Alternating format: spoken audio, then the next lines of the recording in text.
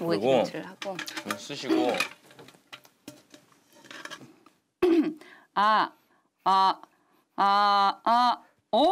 우와, 이야,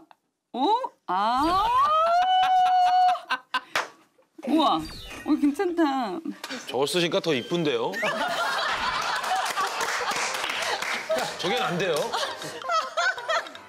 사르비아, 사르비아 비아, 사르비아 꽃을 사랑.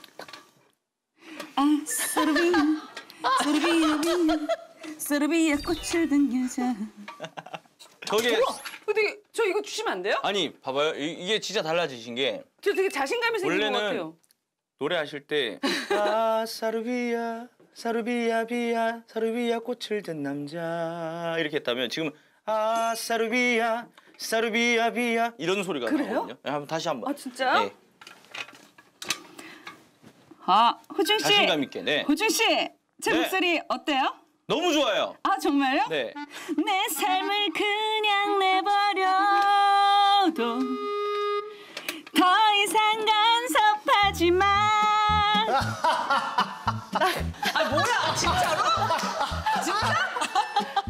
정말? 나빠, 호중 씨.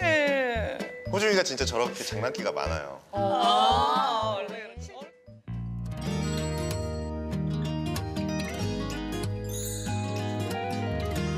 사인해줘?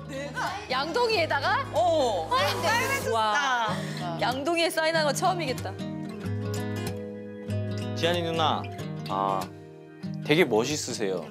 저도 꿈이라는 거에 대해서 앞으로 하고 싶은 꿈들도 굉장히 많이 있거든요. 근데 누나가 그 시간에도 이렇게 꿈이라는 거에 대해서 이렇게 찾고 어떻게 보면 개발해 나가고 싶은 이 모습이 제가 응원하고 저도 돕겠습니다. 누나 너무 멋지세요.